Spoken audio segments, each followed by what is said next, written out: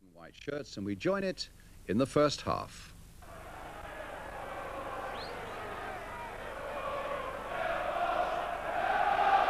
Play going on with the throw. There's Case, who can certainly fire them in, and he wasn't far away then, Jimmy Case. So often this player has scored from that kind of range. And he really blasted that one in. Remember that famous goal that he scored in the semi-final of the FA Cup for Brighton 3 years back. Cockerell with the header on. Straight to Hinchelwood. Free kick now given to Southampton. I think for the challenge there on Glenn Cockerell.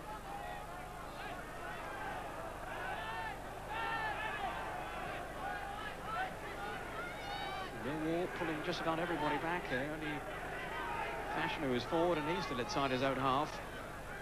Holmes the sweeper. Here's Baker. Kick there for Wallace.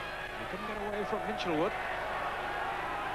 He'll certainly be looking to stick tight on Wallace in that kind of situation.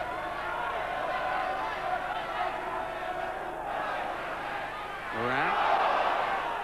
Crowded out there, though. Plenty of urgency about Millwall in these opening stages. But they're on the defensive at the moment.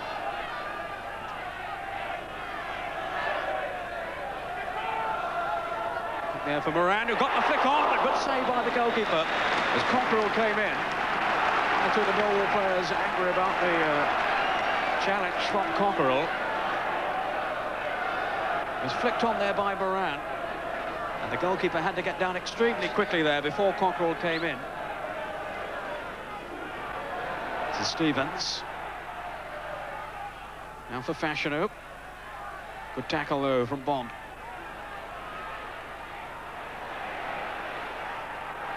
Now Fashanu.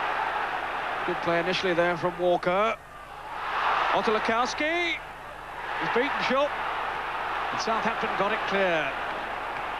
But the defence was fully stretched there. And Southampton very nearly conceded the opening goal. The game now is really coming to life. Fashanu.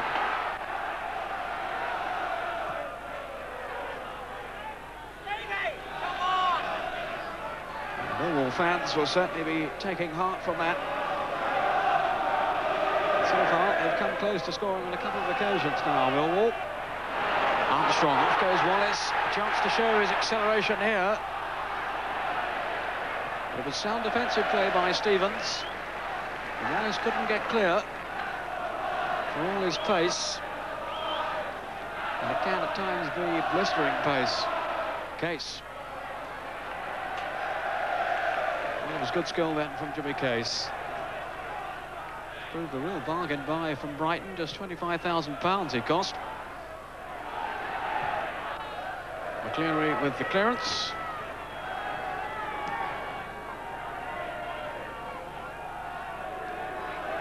Jimmy Case, who's played in cup finals, of course, for Liverpool and for Brighton. Now Armstrong, it's a chance. Oh! I think the whistle may already have gone. Beautifully struck, though, by Armstrong. No, in fact, it would have counted. Armstrong with the shot, and it rebounds off the post. Fashanu. Here's Dennis. Case going in, straight into Briley. Now Cockerell. Wallace. Cockerell went down. There'll be another caution this time for Briley. There's Briley, the Millwall captain. Another untidy challenge on Glenn Cockerell. Cockerell, who knocked the first ball down there, and you can see Briley really going in late.